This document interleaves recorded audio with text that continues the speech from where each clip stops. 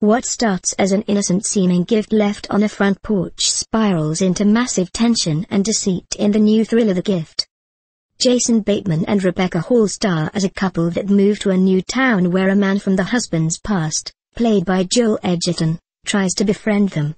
When he's rebuffed, he threatens the couple with a secret that could ruin their lives.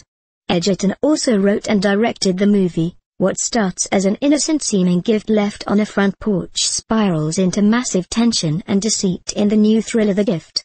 Jason Bateman and Rebecca Hall star as a couple that move to a new town where a man from the husband's past, played by Joel Edgerton, tries to befriend them. When he's rebuffed, he threatens the couple with a secret that could ruin their lives.